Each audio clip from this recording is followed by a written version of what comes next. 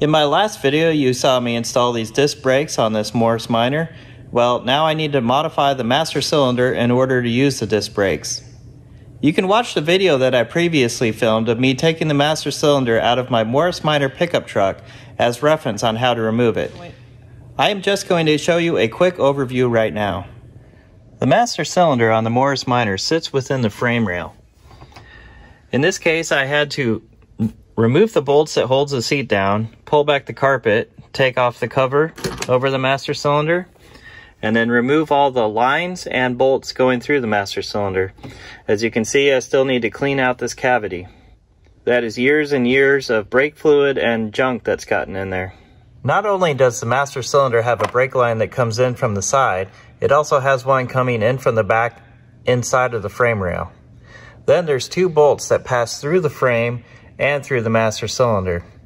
Looks easy enough on this side, but on the opposite side, you have the torsion bar, and that is in the way of getting the bolts out without prying that torsion bar down. And my trick of doing that is to set a big socket in there, which then holds the torsion bar down far enough that you can see the two holes for the bolts right there to allow you to remove the master cylinder. Alright, so here's the master cylinder. As you can see, first thing we want to do is remove the boot. Then everything is held in by a snap ring right there. So just grab your snap ring pliers.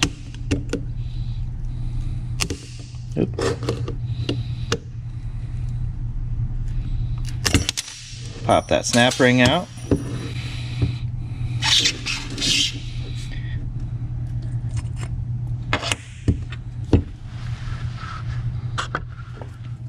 I'm going to screw the cap back on. Plug this other port.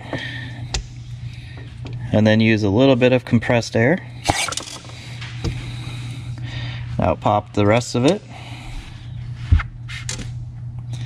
So on the end of this,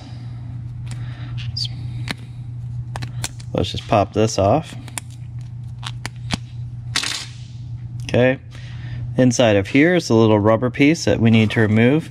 If you see on the sides of this cup, there's little holes along the side, and a little piece of rubber blocks those. So that's what we need to remove, is this little piece of rubber that's inside of here. We just need to get that popped up and out of there. Okay, and there it is. There's the little seal out of the check valve. With this removed, that will let the disc brakes release when you let off the pedal. Now I can just reassemble it without that seal and put it back in the car.